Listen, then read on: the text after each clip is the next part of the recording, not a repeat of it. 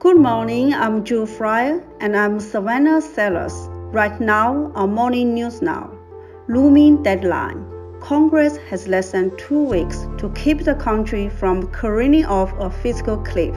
The key vote set for today to raise the debt ceiling and a united GOP firewall and filibuster that could stop it in its tracks.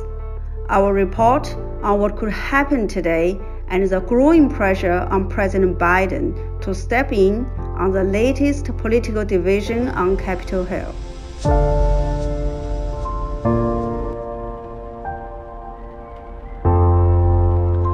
Good morning, I'm Jill Fryer and I'm Savannah Sellers. Right now on Morning News Now. Looming deadline. Congress has less than 2 weeks to keep the country from careening off a fiscal cliff. The key vote set for today to raise the debt ceiling and a united GOP firewall and filibuster that could stop it in its tracks. Our report on what could happen today and the growing pressure on President Biden to step in on the latest political division on Capitol Hill.